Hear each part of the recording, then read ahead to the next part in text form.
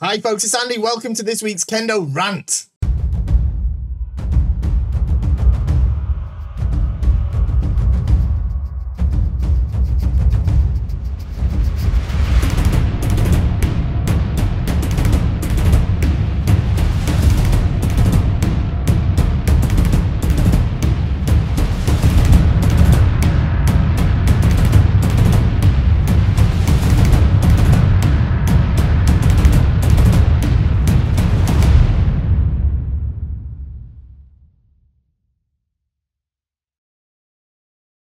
Okay, so here we are for another week of fantastic questions. We've got plenty to get at today. We'll get to them in just a moment. But before we do, don't forget a couple of very important things you have to do. First, you can help grow the Kendo population. I think we've already grown it to like 2,741 people so far, probably, that have started Kendo just from you guys liking, sharing, subscribing, and going down there, writing a comment, using the word Kendo, say like, this is such a brilliant Kendo video, something like that, so that the YouTube robots that are looking for people around the place to do Kendo see it and say, yeah, there's a Kendo video, show it to that person over there. And we get more people doing Kendo, okay? Thanks to you doing that, right? So, go and do it. Most importantly though, support the channel. Keep these videos coming. I've got more content on the way. I've got some more instructional videos. I know it's been a while since I put instructional videos up. They're coming, I promise. All right, and I've got more on the way too. If you like what we do, shop at kendostar.com. It's a win-win because you support the channel and you get the best Kendo equipment in the known galaxy. We are the best Kendo equipment website ever devised in the history of the human race. Now, of course, I would say that because I own a place. Of course, I'd say that, but everybody agrees with me. All right, you're going to shop with us in the end anyway. So skip wasting your money somewhere else before you decide, no, I should have gone to Andy in the first place. Should have gone to Kendo Star in the first place. Should have listened to Andy. Don't waste your time. Come straight to us. In the beginning, kendostar.com. That's what everybody does. Let's be honest. Okay, let's get to these questions, shall we? Right, okay. First one. Hi, Andy. My Kendo Rant question for this week. What is your take on wearing Kamon on the door? Is it okay just to choose one that you think looks nice? Should one go deeper into the meaning of the symbols? Is it appropriate to have one even before passing Shodan? I really like the idea of personalized symbol representing something meaningful to myself, but I don't want to come across strange or presumptuous to others. Thank you a lot for the content and high quality products at kendostar.com. Thank you. Okay, so there's a couple of sort of things on this. So look, Kamon is like the Japanese family crest. Sometimes you see it in the top corner of the door, top sort of yeah, the top sort of corner of the door near the moon. I think it goes on the right hand side as you're wearing it, if memory serves correct. So it's a family crest, okay? It's a family crest. So it means that it's associated to someone's family. So it's a bit strange to pick one at random and just stick it on there. I get it. They do look pretty cool. I have a couple of door with it on, and they are the family crest of my wife's family, which my father-in-law gave me permission to wear. So you know, that's why I wear it on some of my door, and I really like it. It's kind of special to me. But that's a bit different to just pick them out at random, I think. I think even what I'm doing is a bit sort of borderline. But you know, at least I do have a sort of connection to the family, especially like the Japanese idea of marriage is that your two families become the same family. So you know, and I obviously, not being Japanese, I don't have a Kamon on my own. So yeah, I was allowed to wear that one. So, you know, is it a good idea to pick one out? It's up to you. Is it a big deal? Not really. Not really. To be honest, I think most people, like most of the people that get upset about you doing it are not Japanese people. from what I've seen. Certainly not in Japan anyway. To be fair, I don't think anyone really take any notice of it. So if you think it's cool, fair enough. It'd be better to use something that was more appropriate to yourself than sort of, yeah, picking out a Kamon at random. But, you know, like I say, it's not the end of it. It's not a big deal. It's not a big deal.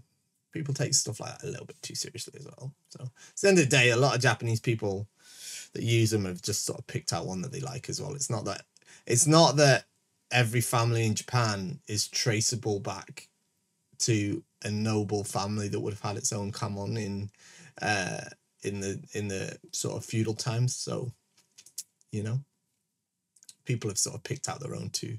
That is a thing. So there is that.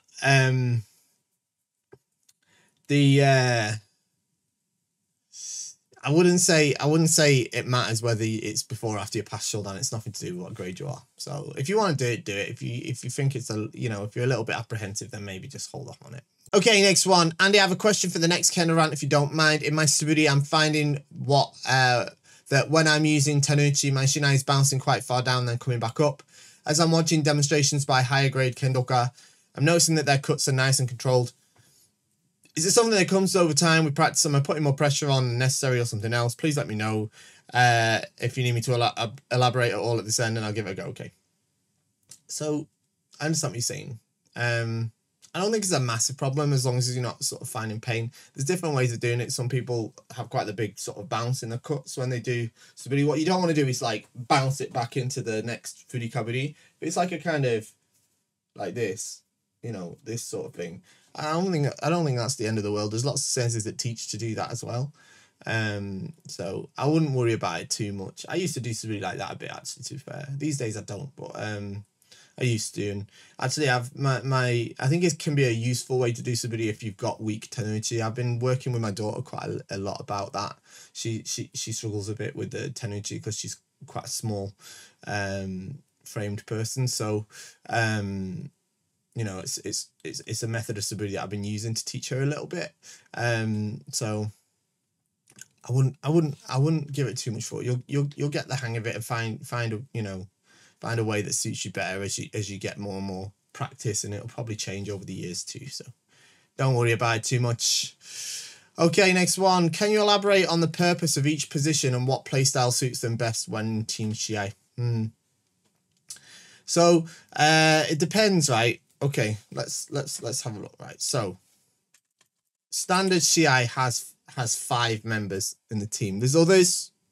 Some have 7, some have 3, some have like 35. It depends. All right, but your standard setup is Senpo, Jiho, Chuken, Chuken, Ukusho, and Taisho. Okay, they're your standard, team order. You have this be number 1, number 2, number 3, number 4, and number 5. Okay, so generally the Senpo is like the Senpo is obviously the first match. What you really want that player to do is to be able to go out and set the mood, do their best to win. It's not the kind of the real point getter. And then the idea is that they're going to go out there and set the pace. So you really want someone that's good. It's going to go out there and fight to get a good solid win, preferably 2 points, to set the tone of the Shiai. And obviously, a proactive type of player is useful for that, right?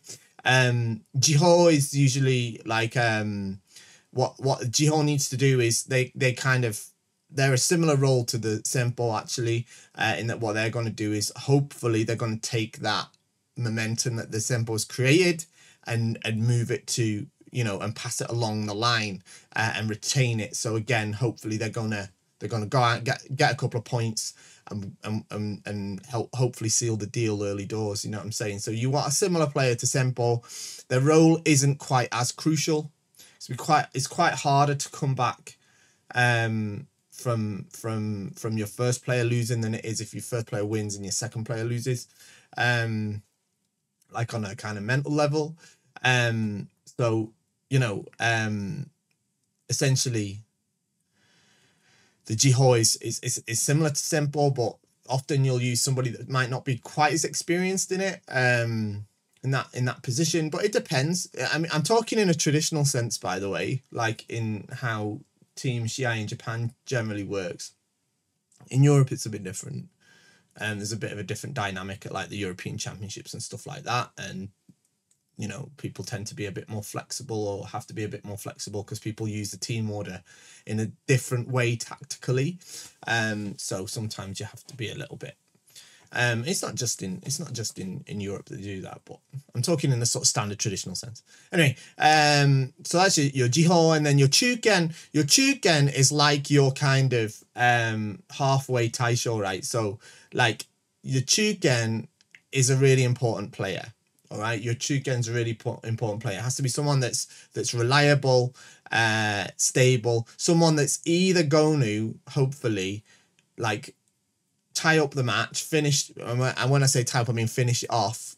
Go out there, you got your Senpo's done the job, Jiho's done the job. Chuken goes out there and wins the match for you, and then your Fukusho Taisho have not got too much pressure on them, and they can secure the win for you. Or it might be the opposite. It might be the opposite. They might have to turn the match around. Your Senpo Jiho don't manage to get the points they needed to get. Maybe they even lost the matches. So at this point you're losing. Your Chuken has to be able to go out there and turn it around, so you can get yourself back in the game. Because if your Senpo loses, your Jiho loses, and then your Chuken loses, you're out, right? You're finished. Whereas if your Senpo or Jiho lose their matches, your Chuken turns it round, manages to get a win, then you're back in the game. Do you know what I mean? So that's really important for the Chuken. Fukusho is a similar situation to the Jiho. Fukusho has to take you know, that momentum from the Chuken. Essentially, the Fukusho is a really interesting position, because they can sometimes be put. They're put in a position of where the match is tied, is sorted, already finished, or they've got to do some work. So they have to be the type of player that can do the work when you need them to. So someone you can sort of rely on in that regard. That's what they need to be. And then your Taisho needs to be the sort of player that's, you know, often matches come down to the last match. All right. Often a very, you know, when teams are all very closely matched in skill, the first 4 matches might just end up being a draw. So or it might come down to, you know, a point in it between the two teams. So the Taisho is a really important position. It has to be someone that can go out there and definitely win the match for the team. So it's you know, it's a special sort of player that can play the Taisho. They need to have the right mentality as well. So yeah, that's that. Okay, hello Andy Fish Sensei. I'm currently first Q and will have a chance to grade for Shodan in November. I have some concerns though. I play at university level in my country. There are a lot of unreasonably good practitioners at Shodan level. Because of many of them decide to stay Shodan and not grade for Nidan, or wait super late, maybe because of COVID, to grade for Shodan and have tons of experience. I'm a little scared, even though I believe I could pass come November. I feel like I might get annihilated in competitions and tournaments when competing within that division. Do you think I'm still good? I should still go for it, or wait a little longer until I'm comfortable to grade? Okay, so this sometimes happens at these lower levels, and you know, when you're in your position, your sort of point of view here is super relatable. You know, it does. I understand why you feel this way. The fact of the matter is, those people that have been like just staying at Shodan for ages, either like not grading for whatever reason, they're not as good as you actually think they are. They just act a little bit cocky because they've been doing it. Cocky's probably the wrong word, to be fair, but they act a little bit more confident because they've been doing Kendo a bit longer. But their actual Kendo is not that much better, because it doesn't progress that far. There's nobody who's Shodan and has been Shodan for let's say 30 years and is like on the same Kendo level as someone who's like Godan or Rokudan. Doesn't work like that. Kendo doesn't work like that. If you don't walk along the grading path, your Kendo doesn't progress. So that's the same at these levels too. So here's the thing. Yes, you should go for the grading, because first off, it doesn't matter either. The grading panel will be looking at you and whether you deserve to pass the grade or not. So I'm sure you will be fine. And I think you'll probably do better in the tournaments and competitions than you probably expect to. Just don't be intimidated by it. Just, all right, Shodan, so what? Right? You know, it doesn't matter how long. Actually, it doesn't matter how long somebody's been doing it. To be fair, you know, I know there's people that have been doing Kendo a lot longer than I have, and they're sort of stuck at sort of Nidan Sandan level. So, you know, it's not that they're unreasonably good. They're probably just a little bit better than the average Shodan, but it's not by far. And it's not like out of reach of you. There's nobody that's Shodan that's playing at like Yondan level either. I mean, there might be if they've been there, but they're not playing at Godan Rokudan level, I'll tell you that. So, yeah. I think you're fine. Don't worry about it too much, all right? I'm not the answer to a lot of questions today, but I think, honestly, you'll be fine, yeah? Last week I had my first tournament, Taitoku. I don't know how that word's supposed to be, whether it's Taitoku or Taitoku. I don't know. Is that a place? Taitoku, maybe? I don't know. Tokyo Kendo Renmei. Okay, cool. Would like to ask you to take a look and potentially share your thoughts, possible best grades. Yeah, sure. I can do it in the Kendo analysis series feedback series. Send me an email, mail@kendostar.com. Yeah, okay. Upload the video to YouTube. Set it to unlisted if you don't want everybody to see it. Do not set it to private because I won't be able to see it. And send me the link, and I'll feature it in Kendo video feedback. No problem at all. The only thing that I'm a little bit apprehensive about is I don't know what this word means. So if it's like an area and it's like just that area's Kendo Renmei, then cool. As long as it's like affiliated with the ZNKR, the All Japan Kendo Federation, then I can offer you feedback. If it's like branched off, it's separate, and it's like not sort of Kendo as the All Japan Kendo Federation recognize it, then I don't think I'm going to be able to offer you useful feedback because I don't know much about it and I'm not really qualified to talk on that. But anyway, if it is provided it is, I'm more than happy to. Hi Andy, how come Shinai fittings are always white when they just end up discolouring after the first use? That's a good question. I think it comes down to price. I'm pretty sure that the white leather's the sort of cheaper one. I think they bleach it as part of the sort of processing of it. I don't know the exact answer, but I'm pretty sure that's the reason. It's probably partly tradition as well. It's just that's the way they always do it. I don't think anyone's thought about making it a different colour, or whether it's worth the expense of going to do that. So yeah. I think that's the reason on that front.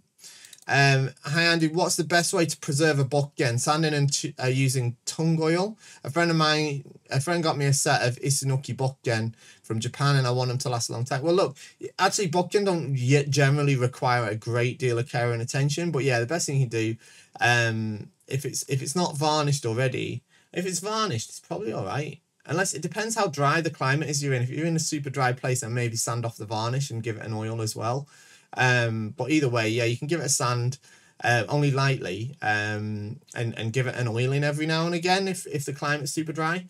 I live in the UK where the climate's not especially humid, but it's not especially dry either. I haven't ever done anything with my book. What I've done with my bokken is I've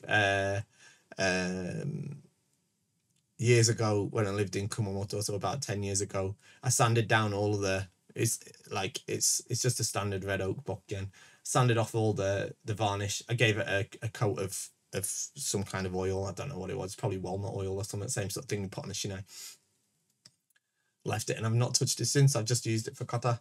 But if you're living in a really dry place, probably better. Okay. Next one. Dear Andy, could I ask your advice on how to stay relaxed and ready after you make a strike? One of my bad habits is that my body gets very tense after I hit, especially men. Generally, my kamae is a bit tense still, but this on top of that. My kendo doesn't look natural and beautiful. There's always unnecessary pauses, for example. I tend to leave my hands up high after men. Okay. I follow and react to my opponent too much, and I'm usually not ready enough mentally to deal with my opponent immediately. Example situation, when I go in for men, miss, and from super zeri, I goes to hiki men immediately, and I'm unable to go for an I men at this moment, and I'm still too tense for my initial attempt. I'm second down for reference, thank you. I can show you a short recent jigego privately if you have time, and would it help to understand my habits. You can send me the video if you want, no problem. I don't mind you doing so. I can imagine what you're talking about. I think it's pretty common for people at your stage. It's twofold. One, it's footwork. Your footwork needs to improve so that you can respond to your opponents better. But secondly, you're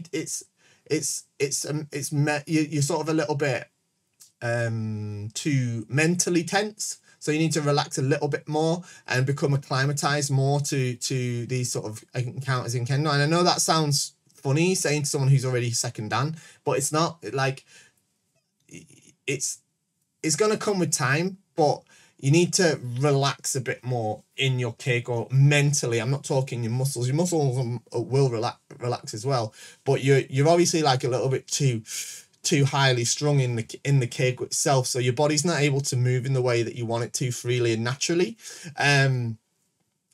If you want the quick fix to this is like an hour of kirikaishi and uchikomi, and then do keiko after that. Like, tire yourself out so you don't have the energy to think too much and get too tense. But it's not always, we're not always able to get the opportunity to do that. So I understand that that's not that simple either. But that's the best way to fix it. It's like, just do tons of kirikaishi and uchikomi or something until you're really gasping, and then you won't really have the energy to apply to tensen up. You know what I mean? But yeah, it's more that I'm sure it's that you're tensing your mind more than you're tensing your body. I'm sure you're tensing your body too, but I think that will be fixed by relaxing your mind. It's hard, it's not easy to do, but it'll come with experience, and as I say, hard practice will help a lot. Next one, hi Andy, recently you posted a picture of a Kon Conquistador and I've been thinking of getting one. However, it looks less blue than the picture on the website. Also, what's the difference between the Kon Conquistador and the Kon Tataki? So yeah, it was a beautiful door that we put up, wasn't it? Really, really nice. Yeah, it is a little bit less blue than the pictures on the website. The pictures on the website, I'm gonna be honest with you, some of them, like, we do not have access, and even the big suppliers in Japan don't, right, have access to like every single door die so that we can take specialist photos of it. Because there's just too many, right? There's just too many. So there's a large number of them are from real photographs, and then a large number of them are scanned from the catalogue. So obviously the colour changes a little bit depending on, you know, on the screen that you're looking at on and stuff like that. So, you know, unfortunately, and this isn't just with Kendo Star, this is every single Borgu website in the world that I've seen so far anyway, is that the pictures of the door die are sometimes you know, a little bit you know, the colours can vary a little bit. And then the other thing you've got, especially with the bamboo door, is that they're hand lacquered, so each time the finish is slightly different. So there's that as well. It might be that one day one was particularly blue and another day it was not quite as blue. So there's that as well, all right? That's part of getting a sort of hand-finished product, especially the bamboo door. The Kon Conquistador is the one that was on the video, on the photo. It's a very, very fine matte texture. It's very, very fine. Whereas the Kon Tataki is much more coarse. Let me see if I can get some photos for you so we can have a look. That'll be easiest, won't it? Okay, so I've got some photos. So this one is this is the Conquistador. As you can see, it's quite like a fine finish. It's obviously a rough texture, but it's quite a fine finish. And then this is the tataki, which is it's much more coarse in the way that it's finished off. So if it was, you know, it's kind of like sandpaper, but it's not. But like it's not as abrasive as that, but it's kind of like it. So this would be like a fine grain, and this would be like a coarse grain. Do you know what I mean? So that's the difference between the two. This is the black one, and that's the Kong one. So you can see that the Kong it's not quite as blue as the picture on the website. So yeah, sorry about that. Looks awesome though. It's such a lovely finish. I really like it. The only thing with these though is that they are a little bit easier to pick up scuffs from the shinai, because obviously they've got that sort of abrasive surface. But they do look awesome. Right, next one. Where do you guys who wear 3X find Hakuman gi that fit? Kendostar.com. Email us. We can talk to you about sorting something out that fits you. All right. Email us and we can sort it out. Okay. Next one. That's a long one. Okay, we've only got 2 left. Dear Annie, first of all, big thank you for the nice content you produce and put up on YouTube for us to enjoy and learn from. Thank you. How many will start Kendo after this rant, do you think? I think if all of you guys go down there and you write in the comments right now, what a brilliant Kendo channel this is. Yeah, or something like that. We can at least get another, just from this video, at least another, like, I don't know, what should we say, like 246 people probably start Kendo from just that, probably. So yeah, that's what I think. Secondly, a big thank you for help with extra big Hakuman Kendogi, specialist Shinais, etc. for me and my junior son. There you go. See, there's testament. And finally, my question about if it could be Hansoku, if I touch my opponent's Jinbu just above the Tsuba with one or both of my kote knuckles as we're both holding our shinai before we get down to proper Tsubazeri. With the new 3-second rule in Tsubazeri, and especially against shorter opponents, I sometimes find myself using that technique to prolong my time to find an opening for Hikiwaza.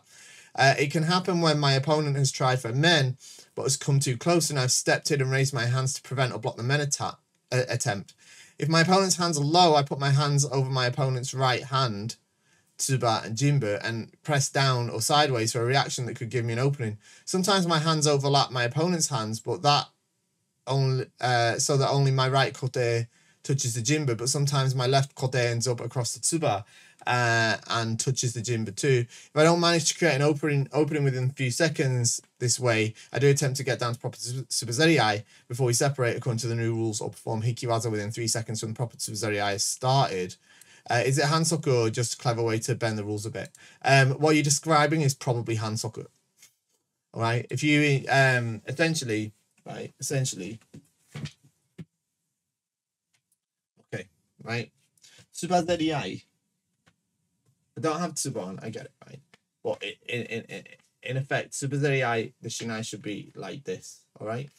And if one player is like this, right, and maybe like this, like if it happens briefly through the back and forth of the shinai, then like it doesn't matter.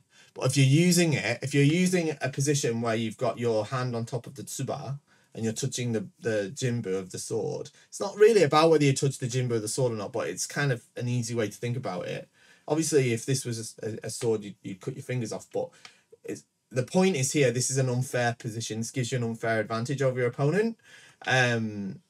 So this is, if you use this to create opportunities, and it's obvious that you're using this position instead of engaging in correct Tsubazeri, then yes, that's considered Hansoku under unfair Tsubazeri. And about your 3-second rule thing, like if you get to this position, your 3 seconds start now. They don't wait for you to come to here, right? The 3 seconds start pretty much when you're this close, all right? And then you've got that time to do it. So you don't get time to waste here and then move to here and then another 3 seconds. If you know what I mean. So essentially, right, you need to try and do proper Tsubazeri, all right? Every now and again, you know, this might happen through the back and forth of Shiai, but you can't perform your Tsubazariai from this position. It is definitely hand soku. Okay? Hope that makes sense. Right heel pain. What can we do? How can we prevent and treat it? Right, you prevent it by doing Fumikomi properly. But I understand that's not easy, and it's difficult. And sometimes even if you do it properly, like overuse can do it. But I don't think many of us outside of Japan practice enough for that to happen. Granted, outside of Japan, the floor that we practice on isn't always ideal. So if you practice on a quite a hard floor, then using a heel pad is the way to prevent it. But yeah, essentially, if you're getting pain in your right foot, in your right heel, I mean, I practice in the UK and I practice probably at the moment, it depends, but it could be anything from twice to 4 to even 5 times a week. Probably 4 is probably maximum, to be fair, but 2 to 4 times a week I practice. And on all sorts of different dojo. If I feel the floor's a bit hard, I might slip a heel pad on. But not very often. I hardly ever wear a heel pad. I don't really like wearing them. And I don't experience any heel pain at all. So I don't think. I think the way to prevent it is to work on your Fumikomi technique. And if the floor's a bit hard, wear a heel pad. To treat it is rest, unfortunately. And if you know, if you're doing Kendo every day, then you know, you sometimes just have to wear a heel pad, and your Fumikomi technique is okay, then wear a heel pad until it gets better.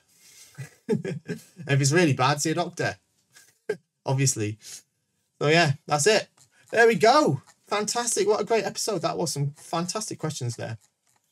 Thank you for joining me today. I hope you've got a brilliant weekend planned full of Kendo. Shop at Kendo Star. See you next week. Bye-bye.